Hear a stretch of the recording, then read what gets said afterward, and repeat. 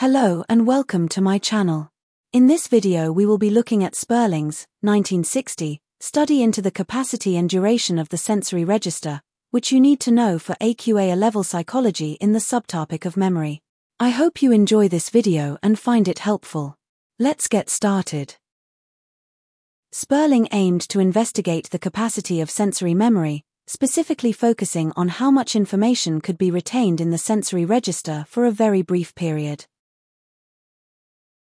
Sperling conducted a study using two techniques. The whole report technique.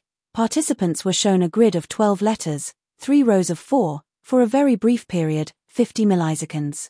They were then asked to recall as many letters as possible. The partial report technique. Participants were again shown the grid of 12 letters for 50 milliseconds.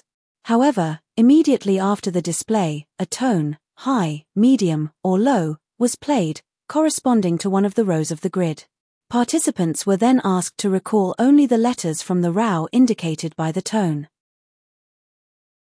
Sperling found that in the whole report technique, participants could recall only about 4 to 5 letters out of 12, suggesting a limited capacity of iconic memory. In the partial report technique, participants could recall almost all the letters from the indicated row, suggesting that the capacity of iconic memory is actually quite large, but the information fades very quickly, within about 0.5 seconds. Sperling concluded that iconic memory has a large capacity but a very short duration. This study was significant in demonstrating that sensory memory stores a lot of information but only for a brief period before it decays or is transferred to short-term memory. Sperling's study has several strengths and limitations. A strength of Sperling's research is that it has high control over extraneous variables, which enhances the reliability of the findings. By using a controlled laboratory setting, Sperling was able to minimize distractions and ensure that participants were only focused on the visual stimuli presented to them. This control allowed for a more precise measurement of iconic memory, as variables such as lighting, noise, and participant engagement were kept consistent. Additionally, the use of a standardized procedure meant that each participant experienced the same conditions, making it easier to replicate the study and verify the results. This high level of control contributes to the internal validity of the research, allowing researchers to confidently attribute the observed effects to the manipulation of the independent variable, namely, the presentation of visual stimuli and the partial report technique. This is a strength because it suggests that the findings are more trustworthy and can be generalized to a wider population. The high control over extraneous variables means that the results are less likely to be influenced by outside factors, allowing researchers to draw more accurate conclusions about the nature of iconic memory. This reliability strengthens the overall impact of Sperling's research in the field of cognitive psychology. A strength of Sperling's research is that it is influential in cognitive psychology, as it laid the groundwork for further studies on memory processes. His findings on iconic memory have inspired subsequent research into how information is processed and retained, influencing theories about attention and perception. The implications of Sperling's work extend beyond just iconic memory. They have prompted researchers to explore the mechanisms of short-term and long-term memory as well. By demonstrating the fleeting nature of visual information and the capacity limitations of memory, Sperling's research has encouraged a deeper understanding of cognitive functions and how they relate to everyday experiences. This influence is evident in the development of models that explain memory systems, such as the multi-store model, which has become a significant framework in psychology education. This is a strength because it suggests that Sperling's findings have had a lasting impact on the field of cognitive psychology, encouraging ongoing research into memory processes and shaping our understanding of how we perceive and retain information.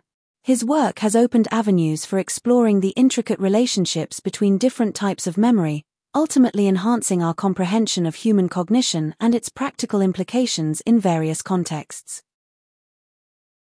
A limitation of Sperling's research is that it has a narrow focus. The study primarily concentrating on visual memory through the study of iconic memory.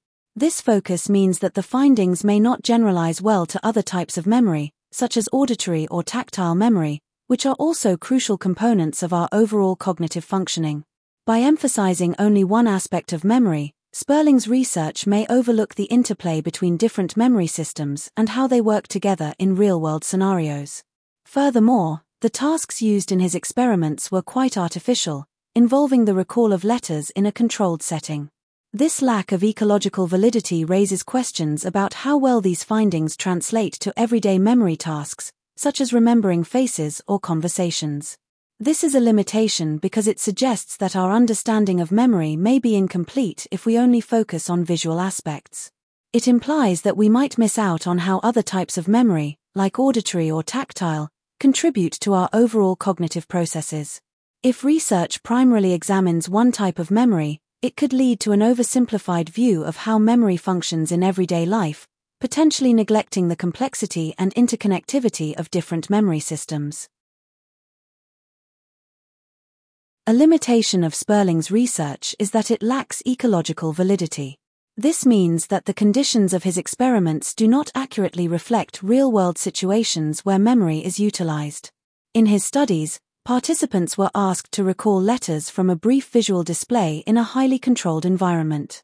This artificial setting may not capture how people remember information in everyday life, where context, emotions, and distractions play significant roles.